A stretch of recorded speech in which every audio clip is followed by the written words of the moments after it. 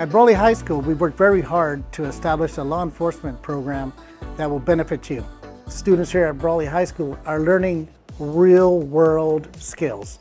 We don't sugarcoat how life is. They see certain scenarios, they're presented with role players, with people they don't even know, where they have to be in the shoes of a police officer to deal with a conflict that they don't know what conflict they're going to. So they're learning how to work on the fly. And then, be it right or wrong, they learn how to deal with their mistakes.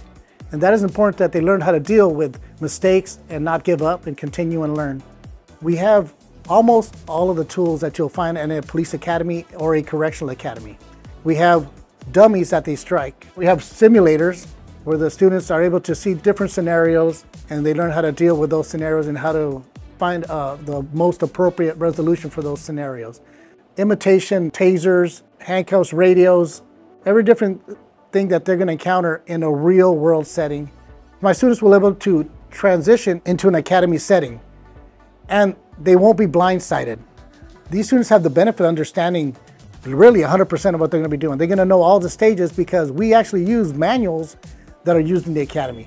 The terminology that is going to be these words that they're going to need to learn in the academy setting are being shared with them. The resources that are out there and the research to the resources as well are being taught to them, so they at least understand what is out there, and should they never want to be in law enforcement or anything, they're educated as to what society avails to them.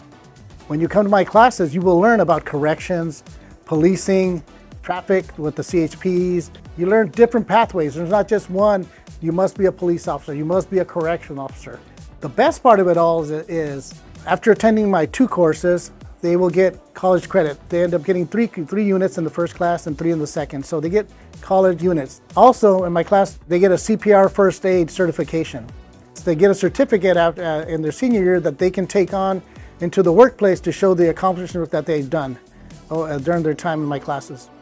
If you are interested in working in government work, be it at many capacities, a border patrol, correctional officer, a social service worker, or a police officer, I welcome you to my class. This video is made possible by funding from the Strong Workforce Program and the Imperial County Office of Education, where we empower our community to be an ideal place to live, learn, and work.